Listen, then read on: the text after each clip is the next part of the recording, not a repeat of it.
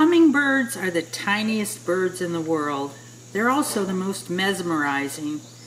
They can flap their delicate little wings as fast as 200 times per second, which allows them to hover in one spot for a long time.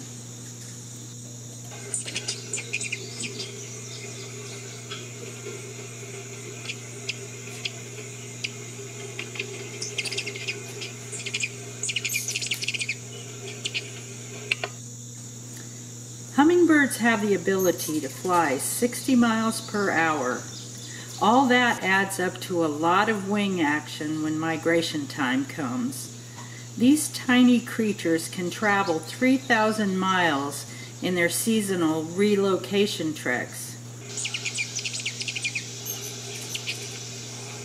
In August and September, hummingbirds make their long fall trip from the cool northern areas to the warm south, where they can survive over winter.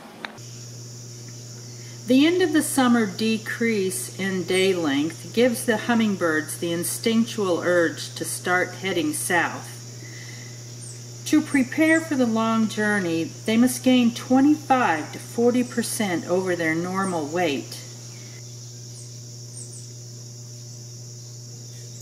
They must also maintain strength over their journey by stopping at feeding sites. For this reason, it's important to keep your feeders maintained with good quality sugar water during this span of time. A mixture of 1 part sugar to 4 parts water is adequate, but a little higher sugar amount is permissible during this fattening up period. Do not add red food coloring. This is bad for the hummingbirds. Hummingbirds can visit 1,000 flowers per day to get their food.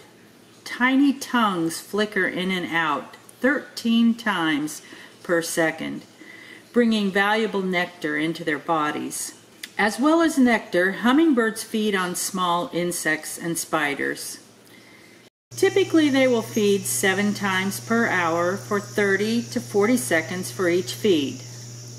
Their little hearts beat 1,260 beats per minute while in flight and 250 beats per minute during rest.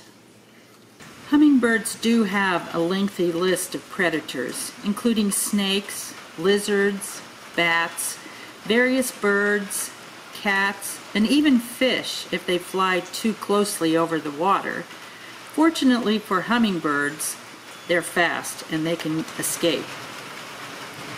The Missouri Conservationist magazine put out an article some years ago stating that hummingbird lovers should take down their feeders after Labor Day weekend.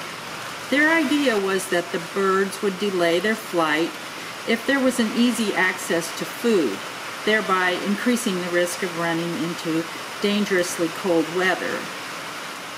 More recently, bird experts have revised their opinions and now encourage everyone to keep their feeders out and well maintained during and beyond this important time of the hummingbird's southern migration.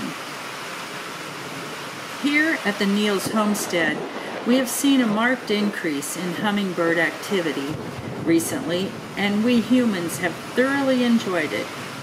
And if you stand really still and quiet, they'll come right up to you.